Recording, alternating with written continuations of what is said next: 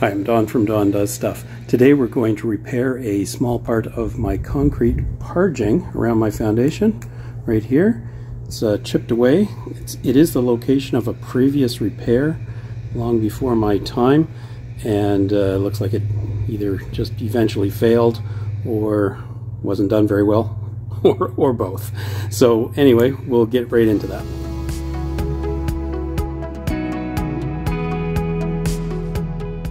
Okay, what are the materials you need? So first off, you need a concrete mix. Now, I was lucky enough to find a Parging mix, so it's specifically designed for this job, so that makes it easy. You'll also want to pick up some stuff called concrete adhesive. It basically helps the concrete bond to the old material. Okay, so that helps. It also just makes the whole mixture a little more sticky. A trowel. It's not what it's really called. I'll put a name on it. Okay, a little thing like that's handy for mixing things in. You'll also want a trowel to kind of scoop the material up and load your finishing trowel with. An old paintbrush is handy to keep things wet and to apply that concrete adhesive. Safety goggles. Got some work gloves here for some reason. Knee pads are handy because you're probably working close to the ground. Hammer, another trowel, screwdriver. So we're going to use the hammer and the screwdriver to remove loose material. And while I'm using the stuff, I'm going to be wearing these heavy-duty nitrile gloves. All right, and an old mixing pail. Now, you might notice there's already concrete in there. I did this a couple years ago in a different area of my house, and it worked out really well, so that is good. Two things I don't have out here right now. A wire brush, like a stiff wire brush, is very good to roughen up the area, get all the old material off. I don't actually have one here. I left it at the cottage, damn it. Another thing, and I'll bring that out in a minute, is an old sponge, basically to smooth the area when you're finally done. All right, and you'll notice I've got this piece of cardboard here. Can't imagine where I found that. And that's good to just protect the area around, because you're going to have concrete slopping down. Now, in my particular case, I'm going to move away all these this small rock here. So if I get anything on the dirt, it's not a big problem. But I always like to have a piece of cardboard to do this kind of mixing and slopping stuff around. Okay, I think that's it in terms of equipment.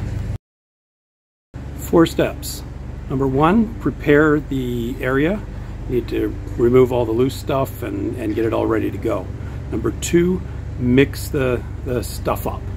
And it's important to get the right texture, so I'll show you that. Number 3, apply the material to the area that we're going to be fixing and smooth it all out. And number 4, and this is perhaps one of the more important steps, is to keep it wet for 3 days. I'm not going to show you that, but it is important to keep it wet so that it dries really slowly. Concrete hardens and works best if it dries and cures very slowly.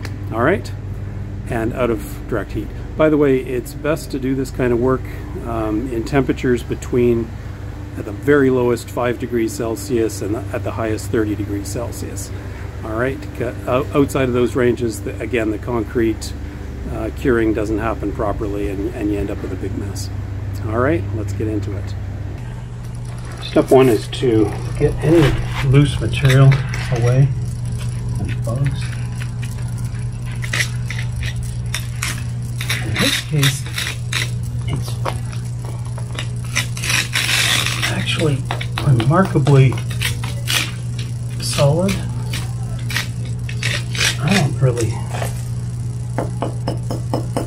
even tap at the old material.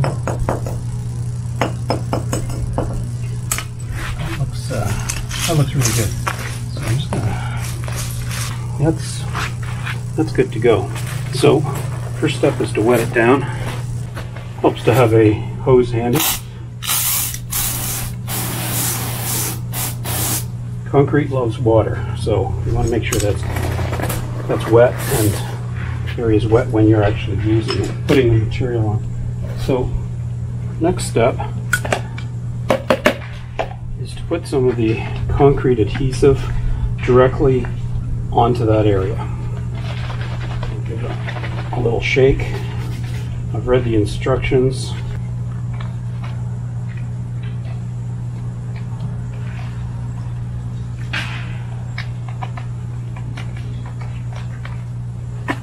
It's just like, it smells like glue.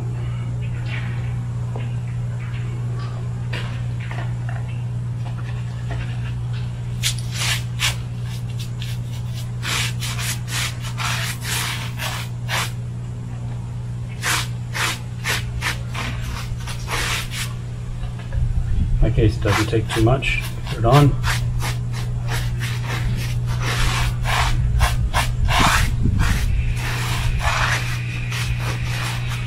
All right, and we can put this directly into our mix as well. So what I'm going to do is I'm going to put,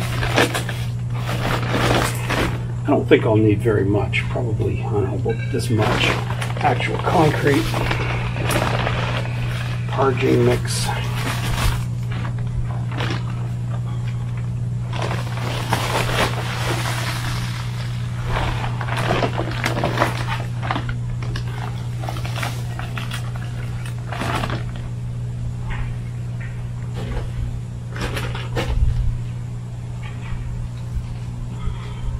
Well, that's how much I've got in there, probably too much. Mix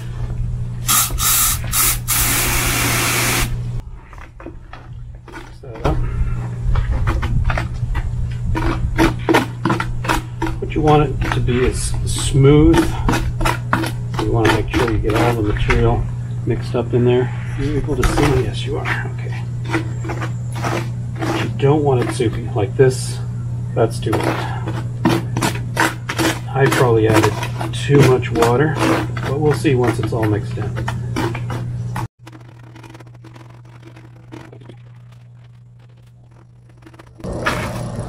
And that's definitely too dry.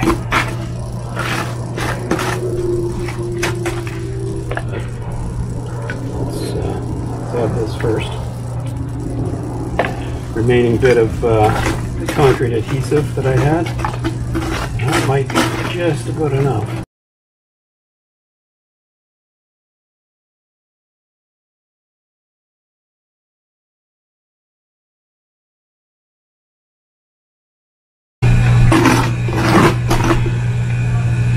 That's perfect. Okay, so I'm just going to change into my rubber gloves. Okay, so what we're going to do is we're going to load this with the Parge and then apply it to the thing. And honestly, it's a little tricky. So load it on onto here. So I'll just put a little bit on to start, and then scrape it on like that. Okay. So it's actually tougher with a small amount than a large amount because it's hard to get it onto the trowel, but no big deal.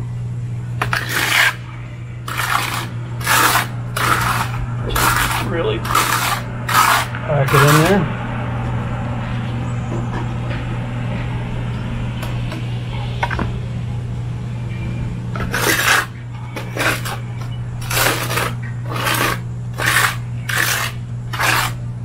Now, if you have to do more than a thin coat, like this is really thin, this is less than 5 millimeters maybe, you'll want to do more than one coat. In which case, between the coats, you let it dry pretty much, and then between the coats, you use your brush just to roughen the surface so that it's something smooth to, or something rough to adhere to your second coat. In my case, this is definitely going to be one coat only. He's sad.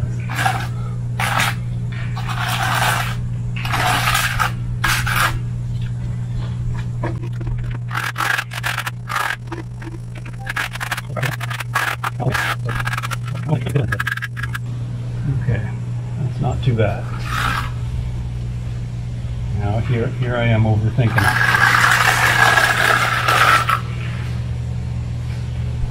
Okay, so the other thing I'm going to do, so I'm going to let that sit for a bit. Wait a minute, I've got a mess at the bottom. Need a little water.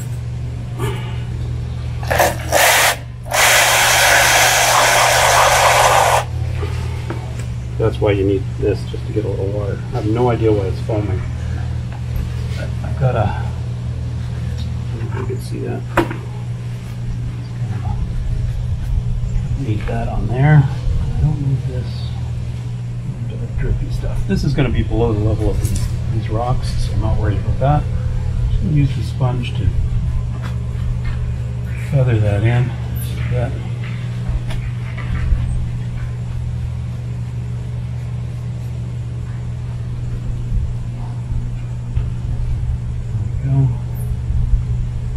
And it's already starting to dry just a bit, and I'm just going to, with the wet sponge, apply a little bit of texture.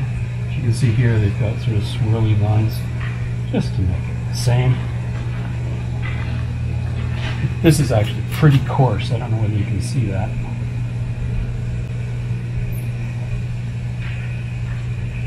Now I've messed it up massively.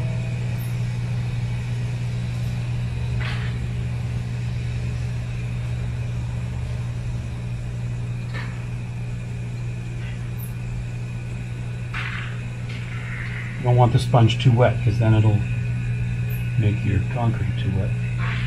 I've just got it barely damp. Got this little weird piece up here. I'm just trying to make it a little nicer.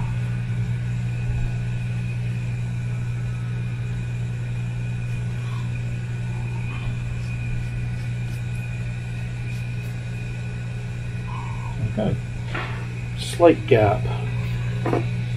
Put a little bit on the sponge.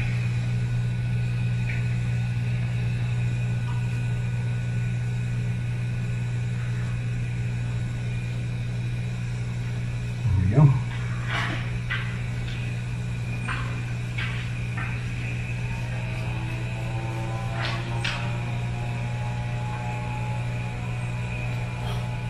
Okay, so that was step 3, applying the parge and make it in all nice and smooth. So our next stage is, well, I'm going to pick up this mess, and the last thing to do really is to keep it wet for 3 days. So if it's going to be really, really hot, you're probably going to be out there with a spray nozzle like this, just misting it over, you know, something like that, just to keep this wet, because you want that concrete to dry slowly. If it's like right now, it's only about 16 degrees, looks like it's going to rain any second, so I'm pretty confident that this is going to look wet for forever, at least for a few days, so I'm not too worried about getting out here too often. But yeah, I'll come out, I'll leave the hose out here such that I can just spray it down whenever I get a chance. All right, that's all there is to it. I'll take a picture of it once it's all done in a week or two, or maybe a few weeks, so it has a good chance to dry out thoroughly, and you'll see that this color will be very close to this. It'll probably be a little grayer, is that my guess, because this has a little brown in it, strangely, but it'll look fine. Better than a hole anyway. Thanks for watching. Catch you again soon. Bye.